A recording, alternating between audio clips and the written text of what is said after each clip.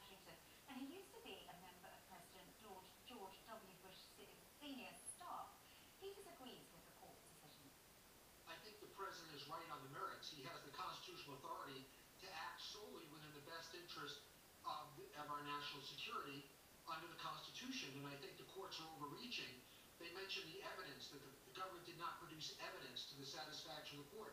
And that's where, as a lawyer, this is where I disagree. The president cannot give them the evidence that the president has because they're not cleared to see the kind of classified information that the president rests upon. Now, could it have been handled better in the rollout of the executive order? There's no doubt about it. Could have been communicated better to the public by the authorities who are charged in carrying out the order.